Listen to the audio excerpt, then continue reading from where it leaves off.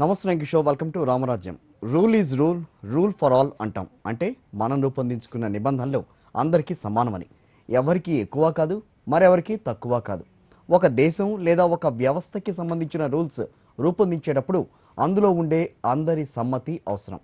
సామాన్య ప్రజలతో పాటు అన్ని వర్గాలకు చెందిన వ్యక్తుల అభిప్రాయాలు ఇందులో పరిగణలోకి తీసుకోవాలి.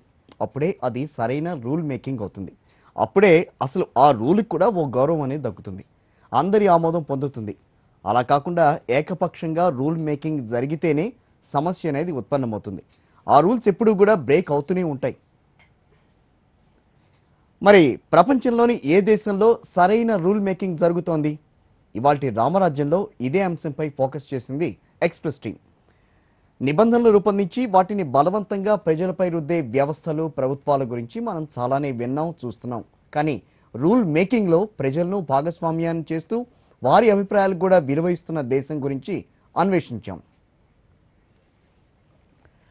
అన్వేషణలో భాగంగా ఇటీవల నిర్వహించిన ఓ లేటెస్ట్ సర్వే ప్రకారం రూల్ మేకింగ్లో సామాన్య ప్రజలతో పాటు అన్ని వర్గాలను భాగస్వామ్యం చేయడంలో బ్రిటన్ ముందంజలో నిలిచిందని విషయం తెలిసింది. అంటే ఆ దేశంలో నిబంధనలను 4 గదుల మధ్య రూపొందించరు.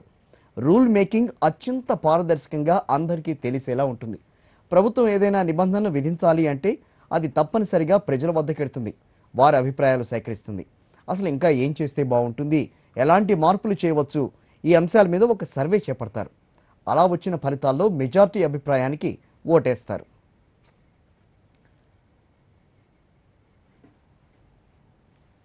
ఈ సర్వేలో బ్రిటన్ ఫస్ట్ ర్యాంక్ దక్కించుకుంటే ఆ తర్వాతి స్థానాల్లో స్వీడన్, పోలాండ్, ఆస్ట్రేలియా, కెనడా నిలిచాయి. అమెరికా 13వ స్థానంతో సరిపెట్టుకుంది. ఇక ఈ సర్వేలో మన దేశం ఎక్కడో అట్టడుగున నిలిచింది.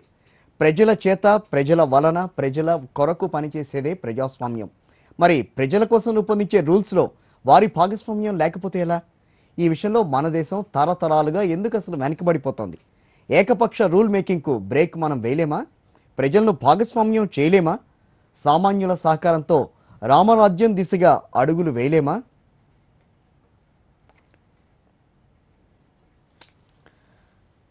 ఇదే విషయం మీద మనతో మాట్లాడేందుకు ప్రస్తుతం స్టూడియోలో ఉన్నారు లోక్సత్తా నేత సాంబరెడ్డి గారు, అదేవిధంగా ఆర్టీఐ ఉద్యమకారుడు డి రాకేష్ రెడ్డి గారు.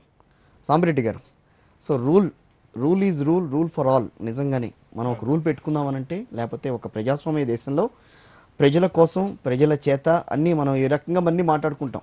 కానీ ఏదైనా పెట్టాలి, ఏదైనా ఒక రూల్ తీసుకురావాలి, లేకపోతే రాజ్యాంగంలో ఏదైనా సవరణలు చేయాలంటే పార్లమెంట్ని పరిగణలోకి తీసుకుంటారు. కానీ ఇప్పుడు సామాన్య ప్రజలకు సంబంధించి ఏదైనా తీసుకురావాలంటే కనుక అసలు వాళ్ళు ఎంతవరకు దీని మీద వాళ్ళు విల్లింగ్ ఉంది, వాళ్ళ అభిప్రాయం ఏ రకంగా ఉందనేది ఎక్కడ మన ప్రజాస్వామ్యంలో ఎక్కడ కనిపించట్లా అట్లాంటి మాట. సో ఇదే ప్రస్తుతం కనిపిస్తోంది ఇక్కడ, అట్టడుగు స్థాయిలో మనం ఉన్నామనంటే. సో దీన్ని మనం మార్చగలమా అసలు ఏమన్నా?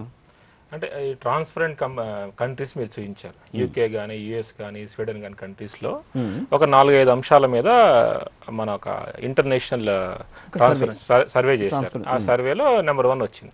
వాళ్ళు తీసుకున్న అంశాల్లో ఒక 5 ప్రధానంగా మనం చూడొచ్చు.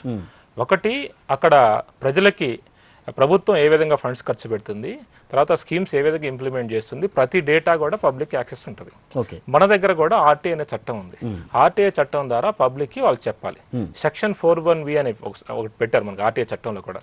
దాని ప్రకారం ఆ డిపార్ట్మెంట్ లో జరిగే ప్రతి అంశాన్ని ప్రజలకి అందుబాటులో ఉంచాలి. కానీ మన దేశంలో కానీ, మన రాష్ట్రాల్లో కానీ అది పూర్తిగా ఇంప్లిమెంట్ చేయడంలో విఫలమయ్యారు ప్రభుత్వాలు. అది కనుక ఇంప్లిమెంట్ చేస్తే ఫస్ట్ 1లో మనం బాగా ఉండేవాళ్ళం. సెకండ్ 1 రైట్ టు సర్వీస్ అంటారు. అంటే ప్రజలకి ఒక పని నిర్ణయిత సమయంలో కావాలి. ఇప్పుడు మన దగ్గర మ్యాన్ హోల్ ఉందనుకోండి, 3 రోజులు దాన్ని రీప్లేస్ చేస్తామని జిహెచ్ఎంసీ చెప్తుంది. ప్రభుత్వాలు కూడా ఒక బర్త్ సర్టిఫికేట్ అప్లై చేసుకుంటే 7 రోజుల్లో ఇస్తామన్నారు. ఆ నిర్ణయిత సమయంలో ఇస్తున్నారా అంటే అది మన దగ్గర వేరే దేశాల్లో రైట్ టు సర్వీస్ అనే యాక్ట్ ఉంది. మన దేశంలో కూడా మధ్యప్రదేశ్లో 2010లో తీసుకొచ్చారు. తర్వాత రైట్ టు సర్వీస్ యాక్ట్ మన దేశంలో కూడా ఉంది. ఇప్పుడు పార్లమెంట్ దాంట్లో చర్చ చేస్తున్నారు, త్వరలో చట్టం కావచ్చు. ఈ right to service act Madhya Pradesh లో ఇంప్లిమెంట్ చేశారు ఆల్రెడీ. సో దాన్ని 2015 నుంచి ఎఫెక్టివ్ గా ఇంప్లిమెంట్ చేస్తామని ఆ రాష్ట్రం చెప్పింది. ఆ రాష్ట్రాన్ని కొంచెం ఫాలో అయ్యాయి పంజాబ్ కానీ, ఇతర రాష్ట్రాలు కానీ. ప్రాబ్లం ఏంటంటే అక్కడ రైట్ టు సర్వీస్ ఇంప్లిమెంట్ చేయాలంటే సిటిజన్ చార్టర్స్ కావాలి. అంటే ఈ పని ఇంత కాలంలో చేస్తామని చెప్పాలి. దాని లేని కారణంగా ఏమవుతుందంటే ఆ రాష్ట్రాలు సరిగ్గా ఇంప్లిమెంట్ అవ్వట్లేదు. సో ఆ రైట్ టు సర్వీస్ కనుక మనం ఇంప్లిమెంట్ చేసినట్టయితే ఇంకొంచెం బెటర్ గా ఉండేవాళ్ళం. మూడోది అంటే ఒక కనెక్షన్ కావాలి, ఒక కరెంట్ కనెక్షన్ కావాలని అనుకున్నాం. ఒక 1 డేలో మేము ఇచ్చేస్తామని చెప్తాం. అవును. So service right to service కింద వాళ్ళు 1 డే అని పెట్టుకుంటారు. అవును బట్ మనం వెళ్ళి డబ్బులు కట్టిన తర్వాత లేకపోతే వాళ్ళు కలెక్ట్ చేసుకున్న తర్వాత ఈ వ్యవహారం అంతా జరగాలంటే ఒక 3 రోజులు పడుతుంది. అవును 3 రోజులు 4 రోజులు 5 రోజులు ఇవ్వమని అవును కొత్త ఇంటికి. అవును సో రైట్ టు సర్వీస్ కింద అయితే కనుక ఏదైతే స్టిపులేటెడ్ టైం ఉందో ఆ టైంలో వాళ్ళు ఇచ్చేయాలి. మీరు ఎప్పుడైనా ఇప్పుడు ఒక గవర్నమెంట్ ఆఫీస్కి వెళ్తే సిటిజన్ చార్టర్ అని బోర్డు మీద రాసి ఉంటారు. అవును ఉంటుంది. సో దాంట్లో క్లియర్ గా మెన్షన్ చేసి ఉంటుంది. మీరు పోలీస్ స్టేషన్కి వెళ్తే FIR 24 hours లో ఏదో ఇస్తా ఉంటారు. మీరు మా MRO ఆఫీస్కి వెళ్తే ఇన్కమ్ సర్టిఫికేట్ 7 రోజులు ఇస్తా ఉంటారు. సో ఇటువంటివన్నీ అక్కడ డిస్ప్లే చేయాలి. మన దగ్గర కూడా ఉంది సిటిజన్ చార్టర్స్, కానీ అది చట్ట రూపంలో లేని కారణంగా లేకపోతే దాని మీద యాక్షన్ తీసుకునే లేదు. ఇప్పుడు మనకు ఒకవేళ ఇంప్లిమెంట్ చేయలేదు, ఎవరు చేయాలి అది? రైట్ టు సర్వీస్ యాక్ట్ కనుక వస్తే ఒక కమిషనర్ ఉంటాడు, ఆయన ప్రోయాక్టివ్ గా తీసుకొని వాళ్ళ మీద కేసులు పెట్టొచ్చు, ఇన్వెస్టిగేషన్ చేయొచ్చు, వారి ఆస్తులు జప్తు చేయొచ్చు. ఇవన్నీ ఆ చట్టంలో ఉన్నాయి. సో ఆ సెకండ్ కనుక ఇంప్లిమెంట్ చేసినట్టే మన దేశం కొంచెం బెటర్ గా ఉండేది. మూడో అంశం ఏదైతే వచ్చిందో ల్యాండ్ రికార్డ్స్ అని ఉంది. ఈ ల్యాండ్ రికార్డ్స్ ఏం చేయాలంటే పూర్తిగా డిజిటలైజ్ చేయాలి. సో మన దగ్గర కనుక చూస్తే ఇప్పుడు ఒక ల్యాండ్ నేను ఇవాళ ఒక 4-5 days నుంచి సెర్చ్ చేస్తున్నా. ఒక బిల్డింగ్ పర్మిషన్ ఎట్లా ఇచ్చారని 2002లో RT అప్లై చేశా. 4-5 రోజుల నుంచి ప్రభుత్వ ఆఫీసులో కూర్చొని నేను వాళ్ళని అడుగుతున్నాను. వాళ్ళు ఏం చెప్తున్నారు అంటే 2002లో ఉందంటే కనీసం మాకు 40 రోజులు కావాలంటున్నారు ఎతకటానికి. అప్పుడు కూడా దొరుకుతుందో లేదో కష్టం. కానీ రైట్ టు ఇన్ఫర్మేషన్ యాక్ట్ ప్రకారం ఈ రికార్డ్స్ అన్ని 2008 తర్వాత 120 days లో మనకి గవర్నమెంట్ వెబ్సైట్ లో పెట్టాలి. అది ఎక్కడా జరగలేదు. GHMCలో కూడా ఆ రికార్డ్స్ పెడతామని చెప్పారు, కానీ 2010 నుంచి మాత్రమే జరిగింది. సో నాలుగో అంశం ఒకటి వస్తే ఈ కంపెనీస్ ఏవైతే మన దగ్గర పెడుతున్నారో వాటన్నిటిని కూడా రిజిస్టర్ పక్కా మెన్షన్ చేయాలి. సో 5వది రూల్ ఆఫ్ లా ఎట్లా ఉంది ఇంప్లిమెంట్ చేయడం చూస్తారు. ఈ 5 అంశాల మీద చూస్తే UK ఫస్ట్ వచ్చింది, ఇండియా 34% వచ్చింది. మనకంటే దారుణంగా చైనా ఉంది. సో అది సంతోషించదగ్గ విషయం. ఓకే, అంటే మన దాంట్లో కొంత పర్వాలేదు. మన ప్రజాస్వామ్య వ్యవస్థలో కొంత మాటకి కట్టుబడి ఉన్నారని అనుకోవాలంటారా? అంటే కాదు, చట్టాలు వచ్చాయి కదా కొన్ని, రైట్ టు సర్వీస్ యాక్ట్ గానీ, రైట్ ఇన్ఫర్మేషన్ యాక్ట్ గానీ, లేకపోతే ఈ గవర్నమెంట్ రికార్డ్స్ ని ఆన్లైన్ లో పెట్టాలని కానీ, ఇవన్నీ రావడం వల్ల కొంచెం మనం బెటర్ గా ఉన్నాం. రాకేష్ రెడ్డి గారు మీరేమనంటారు? అంటే ఇక్కడ కొన్ని మనం ఇంతకుముందు సమిరెడ్డి గారు చెప్పినట్టు కొన్ని విషయాలు గుర్తుంచుకోవాలి. మౌలికంగా మన దగ్గర ల్యాకింగ్ ఏంటిది అంటే, ఇంతకుముందు అని చెప్పినట్టు అసలు దీనికి అసలు మూల కారణం మనం తీసుకుంటే కనుక లెజిస్లేచర్కి ఎగ్జిక్యూటివ్కి ఉన్న థిన్ లైన్ అంటాం. ఆ థిన్ లైన్ చెరిగిపోయింది. ఎందుకంటే మన ఎమ్మెల్యేను ఎంపీని ఏమనుకుంటామంటే, మన రోడ్డు బాగాలేకపోయినా మ్యాన్హోల్ బాగాలేకపోయినా ఎమ్మెల్యేని ఎంపీని తిట్టుకుంటాం, కానీ ఇప్పుడు ప్రభుత్వాన్ని తిట్టుకోం. ప్రభుత్వం అంటే GHMCను తిట్టుకోం. వాళ్ళ పని అది కాదు. వాళ్ళ పని చట్టసభలో కూర్చొని చట్టాలు చేయడం.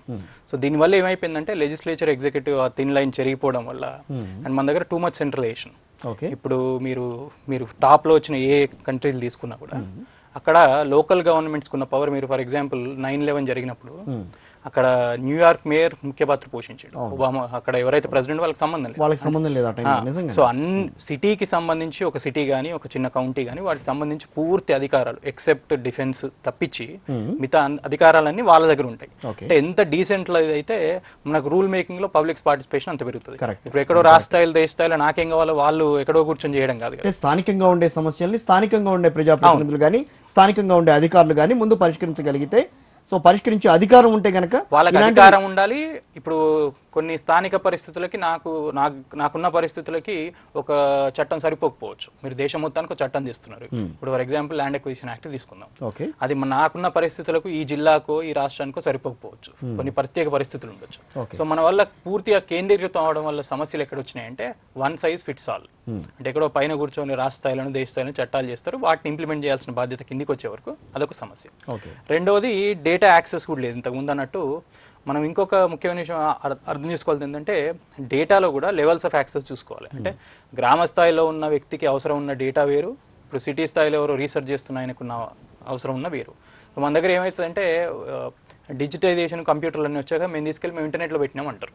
అంటే మనం ఎట్లయితే టెక్నాలజీ చాలా అందరికీ సహాయం చేసిందో, టెక్నాలజీ ఈ రోజున బ్యారియర్ కూడా అయింది. అంటే స్మార్ట్ ఫోన్ ఉన్నాయనికి లేనానికి ఈ రోజు అంటే లిటరసీ కంటే ఎక్కువ దీని లిటరసీ ఎక్కువైపోయింది. సో దీనివల్ల ఒకటి ఏమవుతుందంటే, ఒక డేంజర్ ఏంటిది అంటే, మనం ఇప్పుడు గ్రామ స్థాయిలోకి పోతే మేమంతా ఇంటర్నెట్లో పెట్టేసినాం అంటారు. అంటే ఇక్కడ అసలు ఇంటర్నెట్ లేని వ్యవస్థలో మీరు అంతా ఇంటర్నెట్లో పెట్టినా అంటే అది కాదు కదా. సో మనం ఇన్నోవేటివ్ ఇంటర్నెట్ గురించి వాళ్ళకి సో ఇన్నోవేటివ్ సొల్యూషన్స్ వెతకాలి. ఇప్పుడు ఫర్ ఎగ్జాంపుల్ రాజస్థాన్లో గత ప్రభుత్వం ఉన్నప్పుడు రైట్ టు హియరింగ్ అని ఒక చట్టం తీసుకొచ్చారు. రైట్ టు హియరింగ్ అంటే ఏం లేదు. అంటే ఇప్పుడు చాలా సార్లు ప్రజలకున్న కంప్లైంట్ ఏంటిది అంటే, మేము గవర్నమెంట్ ఆఫీస్కి పోతే మా బాధ వినేవాడు లేడు. Okay, correct.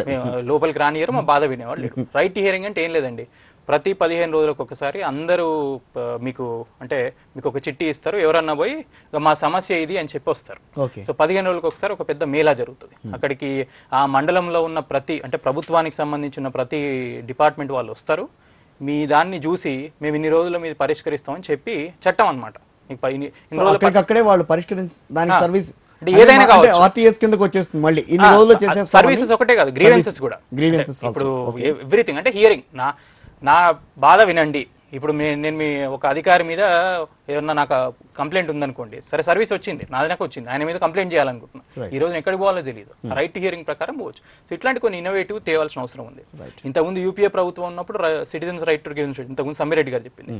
అన్ఫార్చునేట్లీ ప్రభుత్వం అంటే కాలం అయిపోవడం వల్ల ల్యాప్స్ అయిపోయింది. ఈ ప్రభుత్వానికి అయితే పెద్ద ఇంట్రెస్ట్ ఉన్నట్టు కనిపించట్లేదు మనకు.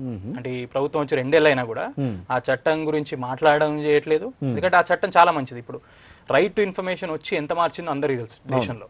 అంటే ఒక విధంగా 2014లో బీజేపీ పవర్ లోకి రావడానికి ఎవరికన్నా రైట్ టు ఇన్ఫర్మేషన్ కూడా కొంత చాలా ముఖ్యంగా దోహదపడింది. దాన్ని నెక్స్ట్ స్టెప్ తీసుకోవాలి. ఇంతకుముందు మొన్న 10 ఏళ్ల సభ జరిగినప్పుడు కూడా ప్రధానమంత్రి మోడీ గారు ఏమన్నారంటే, ఇన్ఫర్మేషన్ ఎందుకు తీసుకోవడం కాదు, ఇప్పుడు మనం నెక్స్ట్ స్టేజ్కి పోవాలి, ఇన్ఫర్మేషన్ తీసుకున్నాక ఏం చేయాలి, ఇది పాలనలో ఎట్లాంటి మార్పులు తెస్తే అది ఆలోచించాలన్నారు. అది కావాలి అంటే మనకు సిటిజన్స్కి ఏంటిదంటే, నేను తీసుకున్నాను ఇన్ఫర్మేషన్, దీని తర్వాత ఏం చేయాలంటే లేదు. అంటే కొంత అవగాహన ఉన్న వాళ్ళు, లేకుంటే సమాజ సేవ చేసేవాళ్ళు లోకాయుక్తకు పోతారు, కోర్టుకు పోతారు, అందరికీ అది ఉండకపోవచ్చు. సో దానికి మనం చేయాల్సిందంటే ఇంకొక వ్యవస్థను క్రియేట్ చేయాలి. సరే సమాచారం తెచ్చుకున్నాం, తప్పని తెలిసింది, ఇప్పుడు ఏం చేయాలి?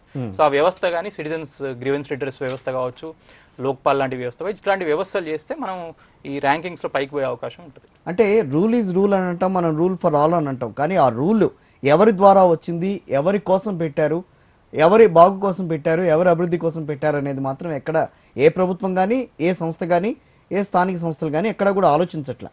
మరి దానికి ప్రధానంగా కారణం ఏంటంటారు? రూల్ పెట్టడం బాగానే ఉంది, దాని ఇంప్లిమెంటేషన్ కరెక్ట్గా జరగట్లేదు.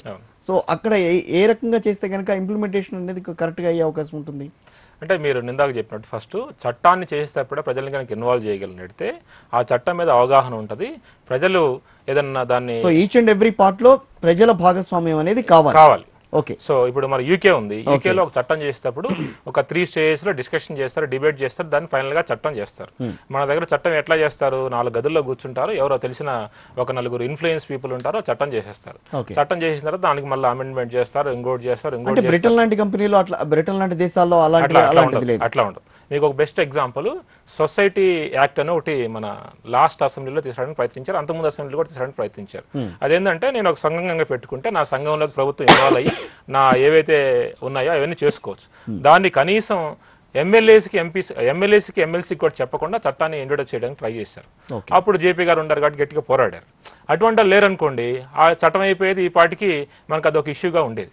సో ఇట్లా ప్రభుత్వాలు ఏం చేస్తున్నాయంటే వాళ్ళకి తోచినట్టు చట్టాలు చేసుకోవటం, దాన్ని ఇంప్లిమెంట్ చేసుకోవటం. ఇప్పుడు బెస్ట్ ఎగ్జాంపుల్ బీపీఎస్, ఎల్ఆర్ఎస్ తీసుకోండి. 2009లో అప్పుడు ఏం చెప్పింది ప్రభుత్వం, ఇది లాస్ట్ టైం ఇంక ఇంప్లిమెంట్ చేయమని మన కేసీఆర్ గారు వచ్చారు, మళ్ళీ ఇంప్లిమెంట్ చేస్తారు. ఇప్పుడు ప్రజలు ఏమనుకుంటున్నారంటే మళ్ళీ ఇంకోసారి మాకు అవకాశం ఇస్తారు, అప్పుడు అప్లై చేసుకుందాం అనుకుంటున్నారు. సో ఇట్లా చట్టం చేసి ఒక ఎల్ఆర్ఎస్ బీపీఎస్, దానివల్ల అది కూడా కాదు, మనం ఎట్లా అయినా కబ్జా చేసేయచ్చు, అక్కడ గోడ మనం కట్టేసేసుకోవచ్చు, తర్వాత ఎల్ఆర్ఎస్ కు బీఆర్ఎస్ కు అప్లై చేసుకుంటే సరిపోతుంది అన్న ఆలోచన అయితే ప్రజల్లో వస్తుంది. ఓకే. సో అది కూడా కొంచెం ఇబ్బందికరమైన పరిస్థితి. రెండోది, ఈ చట్టాలు చేసేటప్పుడు మన ఎమ్మెల్యేస్ కానీ ఎంపీస్ కానీ కనీసం చట్టం మీద వాళ్ళు మాట్లాడటం కానీ దాంట్లో తప్పు ఒప్పులు చెప్పడం కానీ జరగదు. వారు లేచిన కాడి నుంచి అసెంబ్లీని స్టాల్ చేయటమో లేకపోతే పార్లమెంట్ని స్టాల్ చేసి ఏదో ఒక చిన్న ఇష్యూ పట్టుకుంటారు, దాని మీద డిబేట్ డిస్కషన్ చేస్తారు. బడ్జెట్ ఉంటే కనీసం 20 నుంచి 30 రోజులు ఉంటే దానిలో ఒక్క రోజు అంటే ఒక్క రోజు కూడా దాని మీద డిబేట్ చేయరు. ఏదో మనం 4 రోజులు చూస్తాం, అపోజిషన్ లీడర్స్ మాట్లాడతారు, లేకపోతే అధికార పార్టీ మాట్లాడతారు, తర్వాత దాని మీద డిబేట్ ఉండదు, డిస్కషన్ ఉండదు. సో చట్టాలు కూడా అంతే ఉండదు. అసలు చట్టం జరిగిందంటే బయటకు వచ్చిందంటే అసలు మనకు తెలియని కూడా తెలియదు. సో ఒక్క లోక్పాల్కే దేశం మొత్తం మీద తెలిసే అవకాశం. సో అటువంటిది తప్పితే ప్రజలు పోరాటం చేసి 2 చట్టాలు తెచ్చుకుని తప్పితే ప్రభుత్వాలు చట్టాలు చేసి వచ్చే గ్రౌండ్ లో ప్రజల ఇన్వాల్వ్మెంట్ అనేది చాలా తక్కువ ఉంటుంది. సో రాకేష్ రెడ్డి గారు, అంటే ప్రజాస్వామ్య దేశంలో ప్రజలే దేవుళ్ళు అని ఒక రకంగా చెప్తారు, ప్రజల దగ్గర నుంచే పాలన మొదలు పెడతామని కూడా చెప్తారు, ప్రజల కోసం పాలన అని అంటాం. కానీ ప్రజల విషయంలో ఎక్కడా కూడా ఒక చిన్న అంశాల్లో ఏదన్నా మాట్లాడాలనుకున్నా వాళ్ళ అభిప్రాయం ఏంటని తెలుసుకునే ప్రయత్నం చేయరు. అంటే ఇది ఎప్పటి నుంచి జరుగుతోంది ఈ వ్యవస్థ? దీన్ని మార్చాలంటే ఏం చేయాలంటారు అసలు ముందు? అంటే దేశం మీరు స్వతంత్రం వచ్చినప్పుడు తీసుకుంటే సరే మన దేశ పరిస్థితులు చాలామంది నిరక్షరాస్యులు ఉన్నారు, వాళ్ళకి అర్థం కాదు అని చెప్పి మేధావులు కూర్చొని కొన్ని చేసింది. అంటే దేశం ఈ రోజున మనం టెక్నాలజీలో మన నంబర్ చాలా టాప్లో అనుకుంటున్నాం, ఇవంతా అనుకుంటున్నప్పుడు అసలు ఏ చట్టం చేసినా అన్ని చట్టాలు అందరికీ వర్తించకపోవచ్చు. అంటే అన్ని చట్టాల గురించి నాకు ఇంట్రెస్ట్ ఉండకపోవచ్చు, సమ్మిరెడ్డి గారికి వేరే దాని మీద ఇంట్రెస్ట్ ఉండకపోవచ్చు. అట్లీస్ట్ మీరు ఒక అవకాశం కల్పించాలి. గత ప్రభుత్వం ఉన్నప్పుడు క్యాబినెట్ సెక్రటేరియట్ ఒక నిర్ణయం చేసింది కేంద్ర స్థాయిలో. వాళ్ళు ఏమన్నారు, పార్టిసిపేటివ్ పాలసీ మేకింగ్ చేయాలి, మనం ఏ చట్టం చేసే ముందైనా, అంటే చట్టం అసలు పార్లమెంట్కి పోయే ముందు మేము చట్టం చేయబోతున్నాం, మేము అనుకుంటున్నాం, మీ ఒపీనియన్ ఏంటితో చెప్పండి అని చెప్పి మేము పబ్లిక్ డొమైన్లో పెడతామని చెప్పారు. అదేదో స్టార్ట్ అయింది కానీ మళ్ళీ కొన్నిసార్లు మీరు పేపర్లో చూస్తుంటారు, 15 రోజుల్లో పంపండి, 20 రోజుల్లో పంపండి. దీంట్లో అన్నిటికంటే ముఖ్యమైన సమస్య ఏంటిదంటే మీరు ఏ చట్టం చదివినా దాంట్లో తలతోకే ఎవరికి అర్థం కాదు. అన్లెస్ మీకు వాళ్ళే ఫ్రేమ్ చేస్తారు, వాళ్ళే బ్రేక్ చేస్తారు. ఎట్లా అంటే బ్యూరోక్రాటిక్ లాంగ్వేజ్, అంటే లాయర్స్కో లేకపోతే వీళ్ళకి అర్థం అవుతుంది. నిజంగా మీరు పబ్లిక్ పార్టిసిపేషన్ కోరుకున్న వాళ్ళు అయితే ఏం చేయాలంటే అసలు ఫస్ట్ స్టేట్మెంట్ ఆఫ్ పర్పస్ చెప్పాలి. ఈ చట్టం ఎందుకు చేస్తున్నాం, ఈ చట్టానికి సంబంధించిన డేటా. ఈ రోజున మనం ఫర్ ఎగ్జాంపుల్ ఎల్ఆర్ఎస్ బీఆర్ఎస్ నుంచి ఒక చట్టం చేద్దాం అనుకుంటున్నాం, దానికి బ్యాక్గ్రౌండ్ డేటా చెప్పాలి. ఈ రాష్ట్రంలో కానీ ఈ పట్టణంలో కానీ ఇన్ని ఉన్నాయి, మనం ఎందుకు చేయదలుచుకున్నాం, దీని కారణాలు ఏంటి, దీనివల్ల లాభాలు ఏంటి, నష్టాలు ఏంటి, అట్లాంటివి చెప్పినప్పుడు యాజ్ ఏ కామన్ సిటిజన్ గా నేను సరే నా ఒపీనియన్ అయితే చెప్పగలుగుతా. అది ఏం లేకుండా ఒక టెక్నికల్ లాంగ్వేజ్ లో ఒక ఆన్లైన్ పెట్టి మీ 10 రోజుల్లో మీ ఈమెయిల్ పంపండి అంటే మళ్ళీ సేమ్ అదే. ఆ 4-5 ఇన్ఫ్లుయెన్షియల్ పీపుల్ వాళ్ళ సమాధానం వాళ్ళు చెప్తారు, లేదంటే కొన్ని స్వచ్ఛంద సంస్థలు ఇంట్రెస్ట్ ఉన్న వాళ్ళు, రియల్ టైం పీపుల్ యూనో అంటే గ్రాస్ రూట్ లో ఉన్న వాళ్ళు, నిజంగా సామాన్య ప్రజలు ఎప్పుడు పార్టిసిపేట్ చేసే రోజు రాదు. అది ఎప్పుడు వస్తుందంటే మీరు సింప్లిఫై చేయాలి. ఇదంతా మనం ఏం చేసామంటే మొత్తం గవర్నెన్స్ అంటే పాలనని కాంప్లెక్స్ చేసి పెట్టించాం, కాంప్లికేటెడ్ చేసి. అంటే రాజ్యాంగం ద్వారా వచ్చిన వాటి ద్వారా మనకి కాంప్లికేటెడ్ అయిపోయిందా, లేకపోతే మనం చేసుకున్నది వ్యవస్థలో చాలా మంది ఎంపీలు ఎమ్మెల్యేని అడగండి, వాళ్ళు పాస్ చేసిన చట్టాలు వాళ్ళకి అర్థమవుతాయి. మన సామాన్య ప్రజల మాట పక్కకు పెట్టండి. అంటే అసెంబ్లీలో పార్లమెంట్ లో అంటే సెషన్ లో చాలా చట్టాలు పాస్ చేస్తుంటారు, వాళ్ళని అడగండి. వాళ్ళకి నిజంగా ఆ చట్టం గురించి అవగాహన ఉందా, వాళ్ళు ఎందుకు పాజిటివ్ ఓటేశారు నెగిటివ్ ఓటేశారు వాళ్ళకి తెలియాలి. చాలా మంది కూడా అవగాహన ఉండదు. సో దీనికి ముఖ్య కారణం అదే. అంటే మనం ఏంటంటే స్ట్రక్చర్ ని కాంప్లెక్స్ చేసి దాన్ని సింప్లిఫై చేయకుండా ప్రజలను పార్టిసిపేట్ చేయండి అంటే ఎక్కడి నుంచి చేస్తారు. ఈ రోజున ఎవరో అవగాహన ఉన్న వాళ్ళు నేర్చుకుంటారు, స్వంతంగా పోతారు. అంతే. మన సమాచార హక్కు చట్టం తీసుకున్నాం, రైట్ ఇన్ఫర్మేషన్. దానంత సింప్లెస్ట్ చట్టం ఇంకోటి లేదు. సింప్లెస్ట్ అంటే ఒక 20 పేజీలు ఉంటుంది, సామాన్యులకు చాలు. ఈ రోజు వరకు కూడా 10 ఏళ్లలో ఎంతో కొంత అవేర్నెస్ వచ్చిందంటే అది కేవలం స్వచ్ఛంద సంస్థల వల్ల, మీడియా వల్ల. ప్రభుత్వాలు చేసింది చాలా తక్కువ. అంటే చట్టాలు చేయడం వరకే ఇంట్రెస్ట్. అంటే వాళ్ళకి లాభం కలిగే చట్టాలు అయితే ప్రచారం కల్పిస్తారు, లేదు వాళ్ళ లాభం కలిగే చట్టాలు కాదనుకోండి అటకెక్కిస్తారు. అంటే ఇప్పటి వరకు ఓ రకంగా మనం మాట్లాడాం, కానీ ఇంకో రకంగా చూస్తే ప్రజలు ఎంతవరకు చేసుకున్న చట్టాన్ని నిజంగా అమలు చేయాలన్న ఆలోచనలో వాళ్ళు ఎంతవరకు ఉంటారు? ఇప్పుడు అది కూడా ఆలోచించాలి కదా, వాళ్ళు చేసుకున్న చట్టం ఉండాలి. అంటే నేను మళ్ళీ రైట్ ఇన్ఫర్మేషన్ ఎగ్జాంపుల్ కూడా చెప్తాను. ఎప్పుడైనా ఒక చట్టం చేసే ముందు దానికి అసలు రిక్వైర్డ్ ఇన్ఫ్రాస్ట్రక్చర్ ఉందా లేదా ఆలోచించుకోవాలి ప్రభుత్వాలు. అంటే నేను ఒక చట్టం చేయబోతున్నాను ఇవాళ, అసలు ఈ చట్టం అమలు చేసే యంత్రాంగ వ్యవస్థ నాకు రెడీ, అసలు వ్యవస్థ రెడీగా ఉంది. చిన్న ఎగ్జాంపుల్, మనం హెల్మెట్ వాడకాన్ని తీసుకుందాం. లోకల్ గా జరుగుతుంది. సో హెల్మెట్లు కావాలి అని చెప్పి ఒక ప్రభుత్వం తీసుకుంటుంది. సో దానికి సర్ప్లస్ ఆఫ్ హెల్మెట్స్ ఉన్నాయా అన్న ఆలోచన అయితే అక్కడ రాదు. బట్ రేపటి నుంచి మేము ఇంప్లిమెంట్ చేస్తామని అంటాం. సో ఇలాగే ఆంధ్రప్రదేశ్ ప్రభుత్వం కూడా ఇంప్లిమెంట్ చేస్తానంది, మళ్ళీ ఆ తర్వాత వెనక్కి తగ్గింది. సో మీ భద్రత కోసం మేము చేస్తున్నామని అని అంటున్నారు. బట్ సర్ప్లస్ ఆఫ్ హెల్మెట్స్ అక్కడ ఉన్నాయా లేవా, మనం తీసుకునేటప్పుడు ఆ డెసిషన్ మనం అక్కడ కరెక్ట్ గా మనం సర్ప్లస్ అమౌంట్ మనం అక్కడ పెట్టగలిగామా లేదా అన్నది ఆలోచన. సో ఇలాంటి డెసిషన్స్ తీసుకునేటప్పుడు నిజంగా ప్రజల ఆలోచనని కూడా పరిగణలోకి తీసుకోవాలి. వాళ్ళు ఎంతవరకు they are interested for wearing that helmet అనేది వాళ్ళు కూడా తీసుకోవాలి. సో ఇట్లాంటి వాటి వల్ల కూడా కొంత ప్రజలకి ప్రభుత్వాలకి మధ్యన గ్యాప్ ఏర్పడుతుంది. చూస్తే సామాన్య ప్రజలకి ప్రభుత్వానికి చాలా నమ్మక లోపం, ల్యాక్ ఆఫ్ ట్రస్ట్. అంటే వ్యవస్థను నమ్మలేము ఈ రోజున. అంటే ఒక ప్రభుత్వ అధికారిని చూస్తే ఆయన పాపం మంచోడైనా మనకు డౌట్, ఏదో లంచం తీసుకుంటాడు. అంటే వ్యవస్థ మీద పూర్తిగా నమ్మకం పోయింది. నమ్మకం పోయినప్పుడు ఏమవుతుందంటే ప్రభుత్వాలు నిజంగా మంచి ఉద్దేశంతో ఒక చట్టం చేసినా కూడా నాకెందుకో ఎక్కడో డౌట్. అంటే వీళ్ళు ఏదో ఈ ఒక హెల్మెట్ రూల్ తెస్తున్నారు, అంటే ఎవరో 2 ఎమ్మెల్యేలకు 2 ఎంపీలకు హెల్మెట్ కాంట్రాక్ట్ వచ్చింది, సో వాళ్ళు అమ్ముతున్నారు కాబట్టి.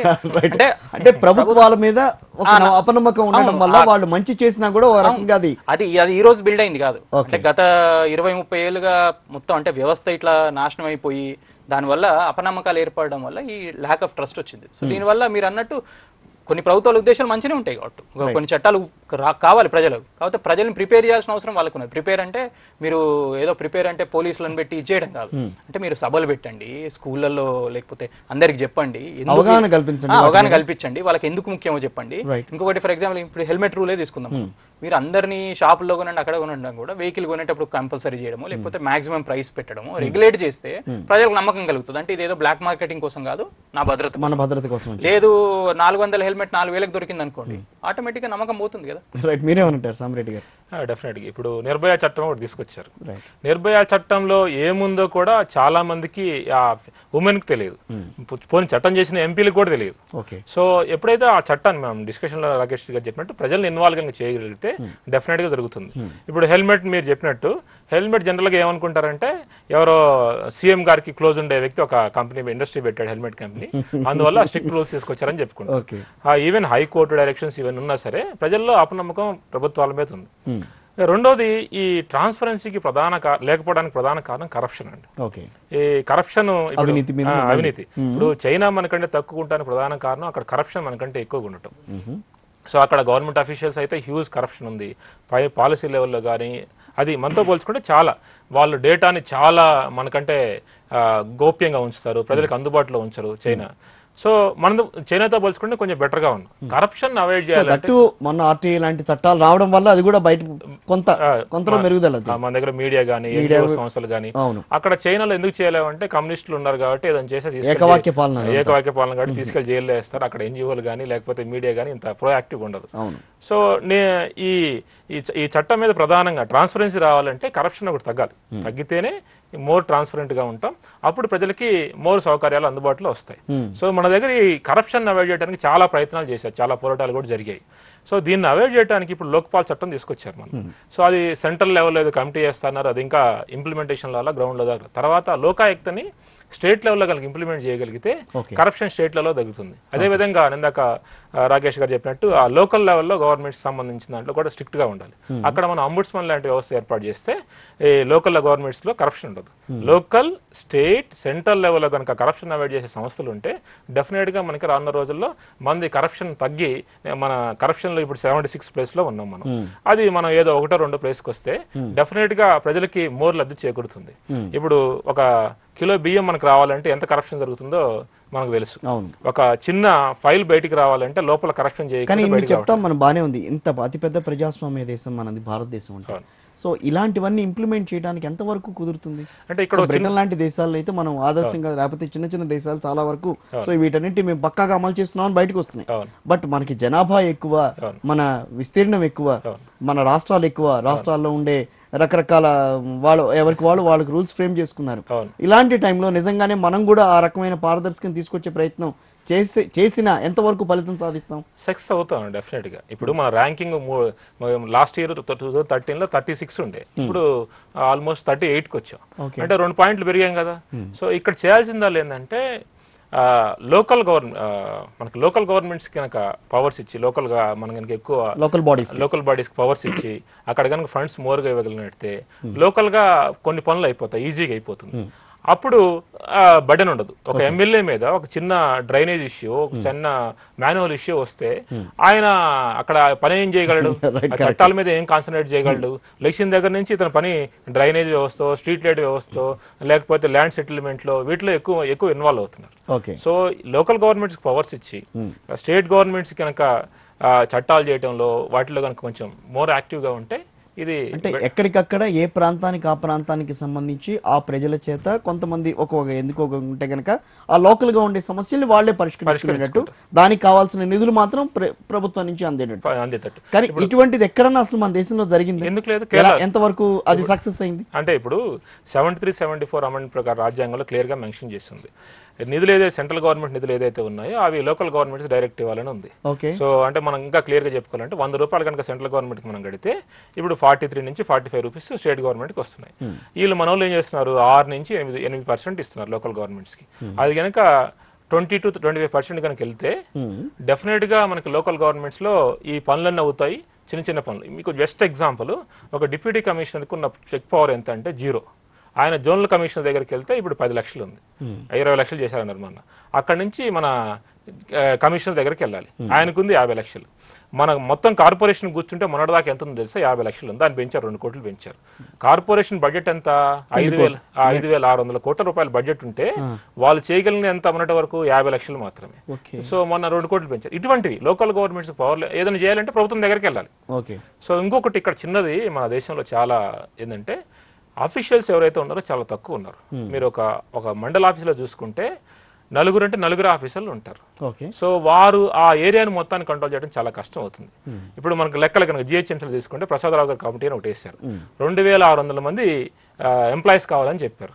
ఎప్పుడు చెప్పారు, 2012లోనే చెప్పారు. ఇంతవరకు ఒకళ్ళంటే ఒక ఎంప్లాయీని కూడా రిక్రూట్ చేయలేదు. ఇట్లా మన రాష్ట్రంలో 2 రాష్ట్రాల్లో మనకి ఏది తెలంగాణ మూవ్మెంట్ ముందు చెప్పారు లక్షల ఉద్యోగాలు వస్తాయని గవర్నమెంట్ లో, కనీసం ఒక ఉద్యోగం కూడా ఈ రోజు వరకు మనం ఇంప్లిమెంట్ చేయలేదు.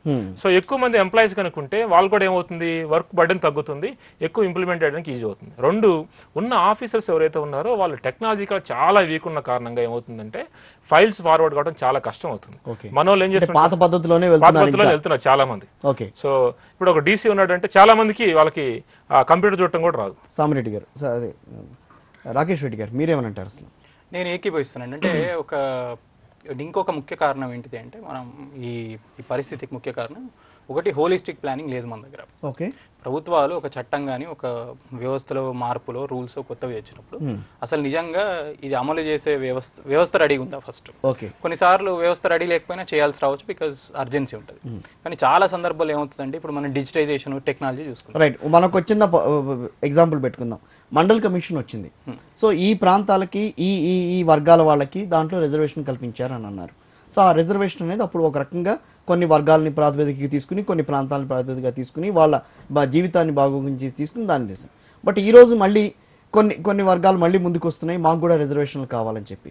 సో ఇవి కూడా నిజంగా అది కూడా మనం ఒక సమస్య కిందే మనం ప్రాంతాలు నిజంగా లేకపోతే ఆ వర్గం నిజంగా అడుగుతున్నప్పుడు ప్రభుత్వాలు దాని మీద నిజంగా దృష్టి సారించాల్సిన అవసరం ఉంటుంది. కానీ ప్రభుత్వాలు ఏ రకంగా దాన్ని సార్ట్అవుట్ చేస్తాయి? నిజంగా వాటి ఆలోచన చూస్తే కనుక దానికి దీనికి ఒక పొంతనైతే కనిపిస్తుంది కదా, ఆ రకంగా ఆలోచించచ్చు అని అంటారు అసలు? అంటే మీరు తీసుకున్న ఉదాహరణ కూడా ఎప్పుడు కూడా ప్రభుత్వాలు అంటే టెక్నికల్గా నిజంగా ఇది ఒక లాజికల్గా ఆలోచించి ఒక గ్రూప్ ఉంది అనుకోండి, సామాజిక వర్గం ఉంది. ఈ సామాజిక వర్గానికి నిజంగా వాళ్ళు వెనకబడి ఉన్నారు, వాళ్ళకి కొంత అఫర్మేటివ్ యాక్షన్ రిజర్వేషన్ అవసరం అనుకోండి. చరిత్రలో ఎక్కడ కూడా అంటే మీరు స్వాతంత్రం వదిలిపెడితే గత 30-40 ఏళ్ళలో చేసిందంతా ఎప్పుడంటే రాజకీయ లబ్ధి కోసం చేశారన్నది ఉంది. అంటే ఇప్పుడు రాజకీయ అంటే కొన్నిసార్లు నిజంగా చేయొచ్చు. సో దీనివల్ల ఏమవుతుందంటే ఆ సామాజిక వర్గంలో ఎట్లా పెరిగిపోతుందంటే అంటే మనం గనక పోరాటం చేయకపోతే అంటే నిజంగా నేను వెనుకబడి ఉన్నా నాకు వస్తుందో రాదో తెలియదు. ఎందుకంటే ప్రభుత్వాలు ఎప్పుడు రాజకీయ లబ్ధి కోసం చూస్తాయి. నా సామాజిక వర్గం స్ట్రెంత్ తక్కువ అనుకోండి, నేను మొత్తం కలిపి 2 లక్షలే ఉన్నాను, నా వల్ల ఎవరికి సీట్లు గెలిచేది లేదు, తగ్గేది లేదు. సో దీనివల్ల ఏమవుతుందంటే నేను ఇంతకుముందు కూడా అదే చెప్పిన, అంటే ఒక ప్రెసిడెంట్ ఉంటుంది. అంటే ప్రభుత్వాలు ఇంతకుముందు ఏం చేసినాయి అన్న దాన్ని బట్టే ప్రజలు ముందుకెళ్తారు. కానీ ప్రభుత్వాలు ఇంతకుముందు కొంతమంది చీఫ్ మినిస్టర్స్ కానీ కొంతమందికి ఆనెస్ట్ అనే పేరు ఉంటుంది. అంటే ఈ ఆయన చాలా మంచోడురా అని చెప్పి.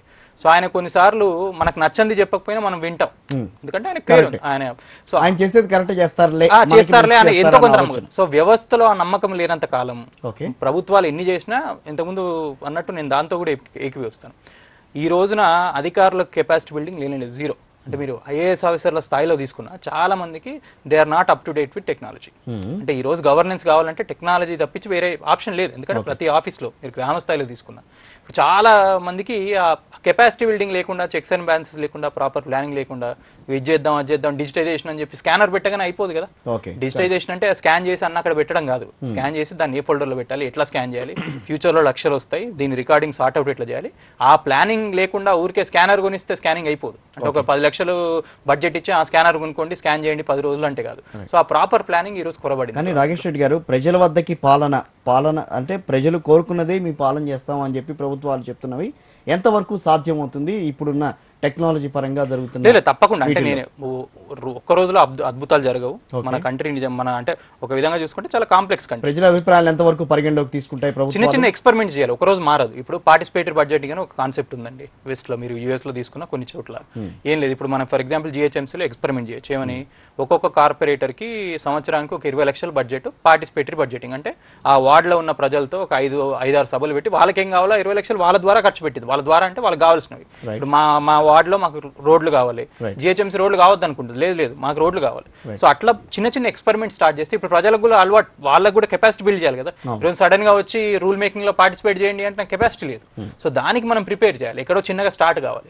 సో గ్రామ స్థాయిలో, ఇప్పుడు పట్టణ స్థాయిలో చిన్నగా స్టార్ట్ అవుతాయి లోకల్ గవర్నమెంట్ లో, డెఫినెట్ గా మార్పు వస్తుంది. సో మార్పు రావాలి. పాలన మన వాళ్ళు ఏమంటారంటే, ఒక ముఖ్యమంత్రి వెళ్ళి ఒక దగ్గర కూర్చుంటే రచ్చబండ ఇట్లా ఫీలింగ్ ఉంది. ప్రజల వద్దకు పాలన అంటే పాలనని సింప్లిఫై చేసి పారదర్శకంగా చేయగలిగితే ఈజీ అవుతుంది. సో ఒక చిన్న అప్లికేషన్ పెడితే అది ఎన్ని రోజులకు వస్తుందో తెలియనప్పుడు ముఖ్యమంత్రి గారు వస్తే ఉపయోగం ఉంది. ఓకే, సో దాన్ని ట్రాన్స్పరెంట్ గా చేయగలిగితే డెఫినెట్ గా రానున్న రోజుల్లో ఇండియా కూడా నెంబర్ 1 స్టేజ్కి వెళ్ళే అవకాశం ఉంది. థ్యాంక్ యూ సాంబరెడ్డి గారు, థ్యాంక్ యూ రాకేష్ రెడ్డి గారు. చిన్న బ్రేక్ తీసుకుందాం, స్టే విత్ us.